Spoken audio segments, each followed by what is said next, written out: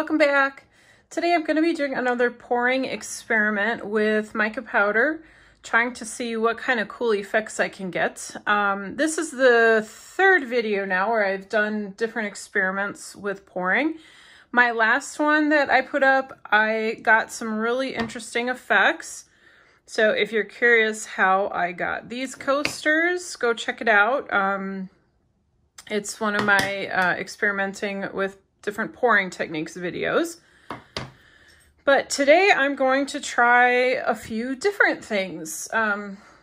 So I wrote down on my paper here what I'm going to do so I don't forget. In the first one here on the left, I'm actually going to do a dirty pour.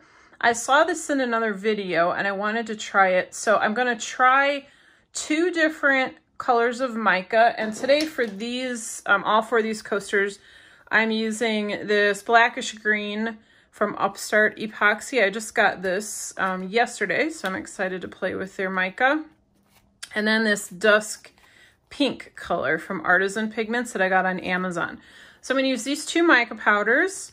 And then, so in this one, I'm going to do a dirty pour with the two mica colors and the Piñata Blanco as a sinker, just to see what happens with that. In this one, I'm going to do two rings of mica, one with the pink and one with the turquoise color, but I am not going to do a center pour of clear. So I'm going to pour the clear first and then do the two rings and then leave them alone. I'm not going to pour more clear in the center. This one, I'm going to pour a clear base first, and I'm going to do a puddle pour with the two micas. So I've done puddle pours several times, but I've not done them on top of a clear base. So I'm curious about that. And then this one, I've also seen this in several videos where people, they'll put a ring of color around the edge, then they pour the clear, and then they do another ring of the same color over top of the first one that they poured. And when they flip it over, it has this really cool effect where it's smooth, and then you start to see like these effects, but it's smooth on the edge instead of this crackly effect. So I want to give that a try. So got all my notes down, and I have mica powder on my hands. When I work, I wear a mask, so I will be wearing my respirator. If you work with resin, you should definitely wear one. This is the respirator that I wear. I use a no VOC resin. I use the Naked Fusion Artist resin. This is a 1-to-1 resin. It's a fairly thick resin. I know some of them out there are pretty thin. They're more watery. This is pretty thick, but I do prefer the thicker resin. You can always warm it up a little bit. That helps to thin it out. But that's the resin that I'll be using today. And like I said, I'll have my mask on, so any voiceover that you hear, I'll be recording later after I film this. So let's get going. So my first step when I am doing a pour like this, where I'm gonna be pouring mica or something around the edges, and I don't want to disturb the edges by running a toothpick around the sides, I just spritz with rubbing alcohol, and that helps keep the bubbles down. So that's what I did first. And now you can see I just poured the clear layer in. I'm hitting it with a heat gun and then just spreading it out, making sure it's covering the entire bottom of the coaster.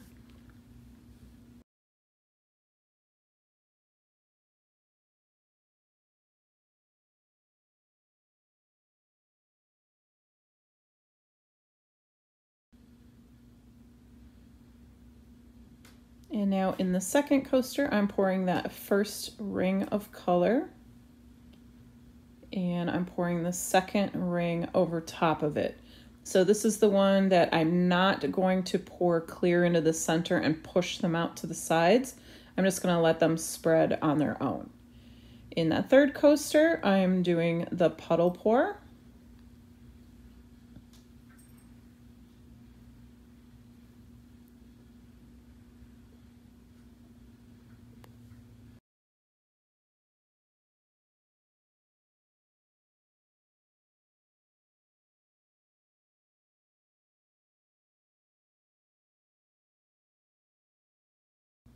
And now I'm putting that ring of color around the edge. And what I learned from this is that that ring of color needs to be a lot bigger. I didn't put enough color down, and you'll see that at the end of the video when I show you the results, but I did not get what I was hoping for. So, but I'm, the technique is there, pouring the ring first, then the clear, and then another ring on top. But like I said, I did not use enough on that first ring. Now I'm getting my dirty pour ready. So I just poured a little bit of the Blanco in there, and now I'm pouring the green mica on top of the pink. And I'm not going to mix anything together in that cup. I'm just going to leave it like that and pour it.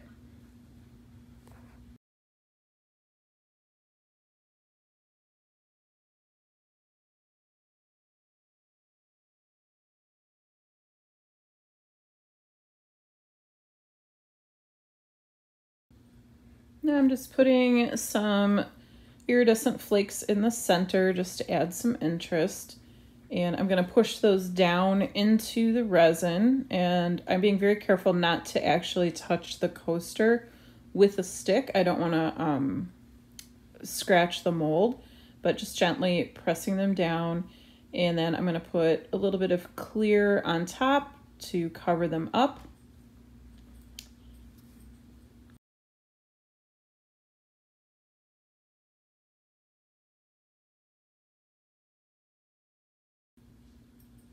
And then you can see pouring the clear on just pushed them out of the center. So I'm just adding a little bit more.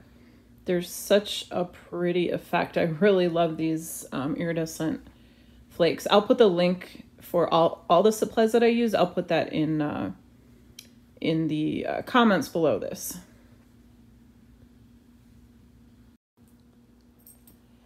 And here is a close-up look of the coasters right after I finished all of this. So you can see what they're looking like.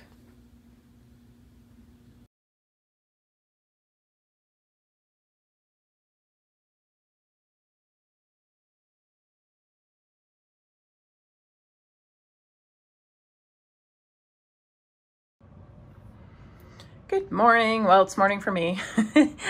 So these have been drying overnight. They're all cured, and I am dying to flip them over and see what they look like. So we'll start over here. This is the one that we did the dirty pour. I guess I'll show it to you close up first. I'm just excited. I want to get in there. Okay.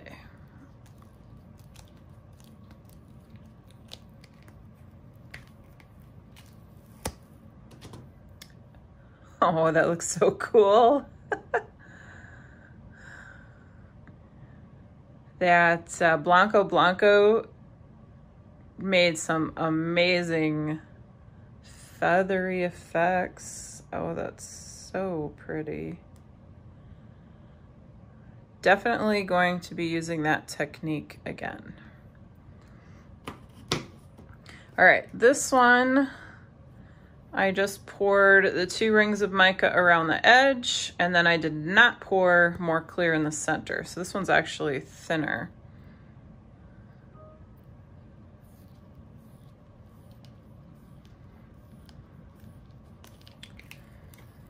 Yeah, it's still a little flexible even. Okay. So this one isn't showing as much definition around the edges with the little effects. They're kind of fuzzy looking. And even the streaks in the center look a little blurry.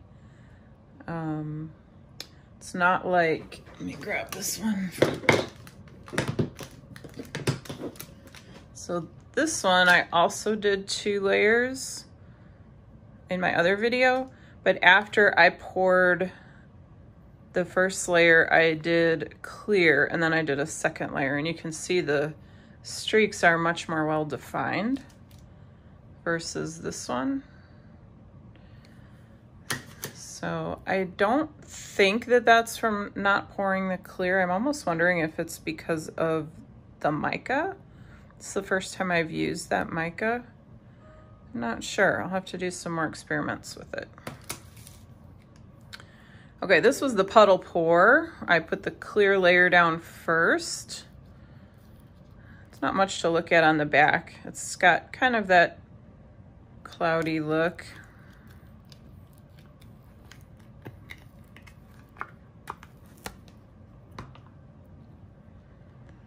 That is very cool.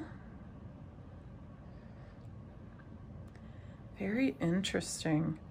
These are all looking a little cloudy to me versus the last experiment I did where they were a lot more defined.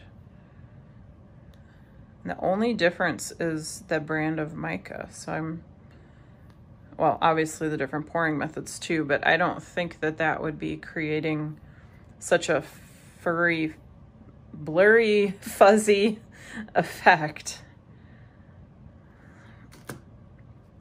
Okay, and then this is the one where I poured the ring of mica, then I poured the clear, and then I did another ring of mica. And I can already tell I didn't use enough mica. This is very see-through, and you can see the ring around the edge is really tiny. So I'll have to do this experiment again, but just pour more down. I used a very thin stream. So yeah.